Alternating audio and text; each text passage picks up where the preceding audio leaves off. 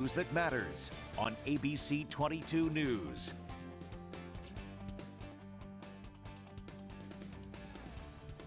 At this place in history, we're on the Lake Champlain shoreline in Alberg with Steve Perkins, the executive director of the Vermont Historical Society. Steve, this location wasn't always part of Vermont, and that concept and this physical structure are what bring us here this week. Yes, Mike, a really kind of complex story, sometimes humorous in parts, Right. but it deals with the fort over our shoulder, or more specifically, where that fort is located, and also where we are. We're on the edge of the causeway leading onto the Rouse's Point Bridge, Rouse's Point, New York State. There was the French and Indian War, the 7 Years' War, which the British won, ultimately taking over all this area.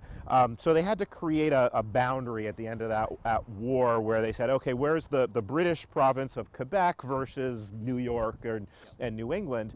And the treaty that ended that war said the 45th parallel is going to be the northern border of New York. Now remember, there's no Vermont at the time. A group of surveyors surveyed what they thought was the 45th parallel. Then we fought this American Revolution deal. It became an international border. And the U.S. government said, you know what, we need to fortify it. And it was fortified twice, with one of those fortifications proving a tad bit more successful, you could say, than the other. Yes, so 1814, the British came down Lake Champlain, the Battle of Plattsburgh was fought, and they were defeated by the American forces.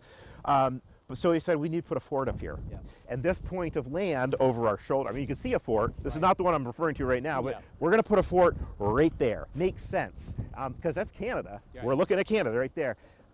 And so the fortification never really had a name, but it came to be known as Fort Blunder.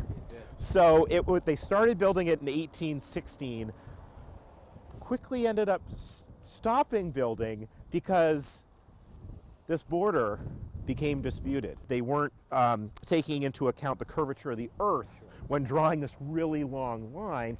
Became a little more sophisticated by the early 19th century, and when taking that into account, they said, you know what, the border's, well, kind of where we're standing right now. Yeah.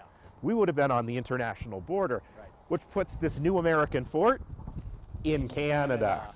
Hence Fort Blunder. We actually had to have a treaty with England which determined what this border was going to be. And part of those negotiations were, okay, we'll give you a little bit more of what later became or was Maine, if you give us the land that fort's on. And so in 1842, the U.S. goes ahead and builds the fort we see now, Fort Montgomery, which was a state-of-the-art border protection facility. It could take hundreds of soldiers, at max, the 100.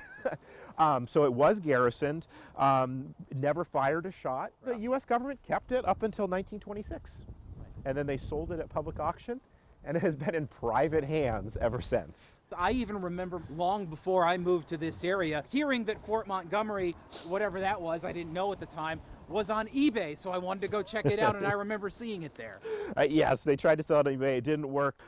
It was just purchased. Yeah. So it does have new owners. They've got grand plans for it. A bulwark against British Canada at this place in history.